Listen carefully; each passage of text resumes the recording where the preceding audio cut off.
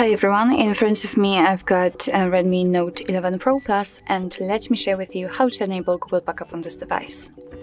So first of all, let's enter the settings, and now let's tap on About Phone, which should be at the very top. Now let's tap on Backup and Restore option and scroll down. As you can see right here, we've got whole Google Backup section, and all we have to do is to simply tap on Backup Account in order to add it. If for some reason this option is turned off in your case, no worries.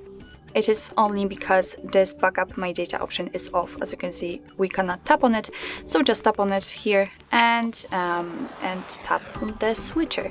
As you can see, the backup account is active, so let's tap on it and make sure that you've got the internet connection because it is required for this operation.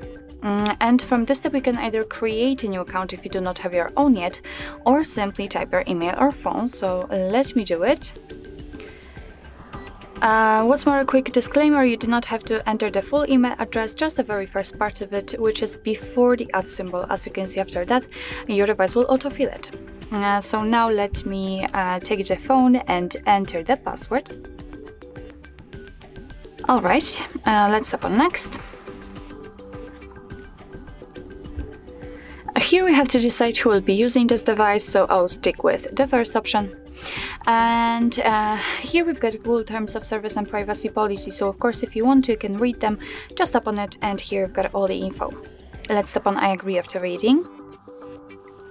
Here we've got the shortcut of backup and storage info, so just tap on accept because we will have this step right here. It's much more clear outside.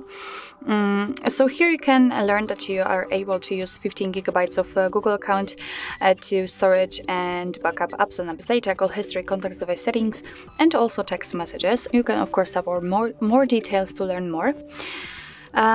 Your device will back up the data automatically, will store it securely, and you will be able to to manage the backup easily. So that's quite cool.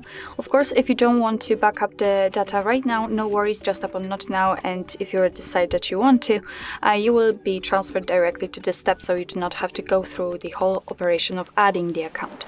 So just tap on Turn On. As you can see here in this Google Backup section, we've got our account added, which simply means that from now on your device will back up the data on this particular account. So actually, this is it. This is how to enable Google Backup in your Redmi Note 11 Pro Plus.